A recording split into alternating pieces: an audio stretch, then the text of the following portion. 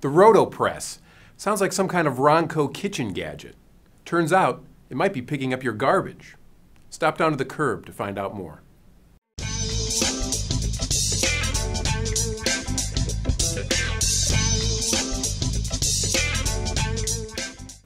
Hello, I'm Waste and Recycling News Editor John Campanelli. Waste Management Incorporated is bringing the Rotopress to America. It's a waste collection vehicle that looks more like a concrete mixer than a traditional American garbage truck. The Rotopress, manufactured by the German company Fawn, compacts trash without a blade. Instead, it spins the load inside a cylinder with a sort of corkscrew interior. The result is a vehicle with fewer moving parts, less noise, and a larger capacity. The Rotopress can hold about 4 tons more payload than a typical trash truck. The vehicle is also leak-proof and can be used with a decoupled tractor, reducing its turn radius and maximizing fleet flexibility. Waste Management is unveiling the Rotopress with a pilot program in Houston and will follow with pilot projects in San Diego, Milwaukee, Sacramento, and Camden, New Jersey.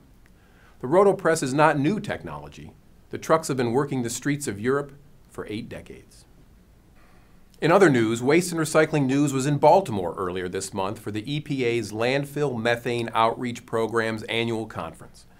The conference enjoyed a record turnout of more than 600 attendees, so it's no surprise that 2012 will see a milestone in the number of landfill gas projects in operation. Sometime this year, the U.S. will see its 600th project go online. Landfill gas, which is generated from rotting garbage, is rich in methane, and once collected and processed, it can fuel vehicles, generate electricity, or be used for other energy needs. In 2011 alone, landfill gas projects in the U.S. produced 102 billion cubic feet of gas and 14.3 billion kilowatts of electricity, enough to power about 1.4 million homes. Finally, and we apologize for this, a bit of shameless promotion. The Waste and Recycling News Twitter feed is quickly approaching 3,000 followers.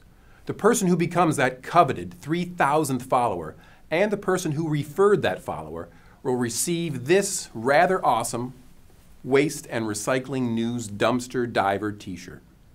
So please jump on the bandwagon by going to Twitter and following Waste Recyc News. And if you're not the 3,000th follower or are already following us, you are getting a consolation prize. Breaking recycling and waste news and headlines all day long via Twitter.